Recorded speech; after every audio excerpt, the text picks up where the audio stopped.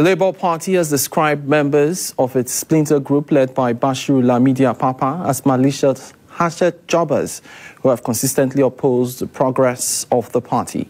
National leadership of the Labour Party was reacting to the accusation by the Apapa-led faction of the party that the party presidential candidate in the 2023 election, Peter Obi, was using his late brother's school certificate.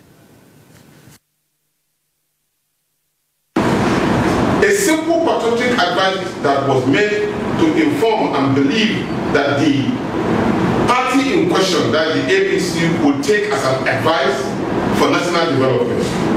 But their hands and footprinters and lawless advantage prefer to insult our candidate with his fabrication.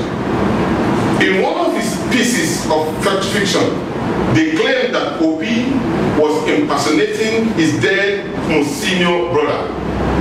The most senior brother of Peter Obi is still alive. And the senior brother who died was a student in University of Nigeria, Nsukka, years ahead of Obi, and read computer science while Obi read philosophy. So both of them were in the same school at the same time. So therefore, there is no issue of impersonation. The Labour Party explained that the brother of Peter Obi, who the faction claimed to be dead, is alive, saying that the allegation from the splinter group emanated from their imagination. We think it is time now that every president should take note and count these people as imposters, as the party will do due diligence next henceforth on issues concerning this. Probably this will be the last time we will respond to these particular imposters, because we feel that continuous gratifying them is putting them more in the limelight, and this will have to stop.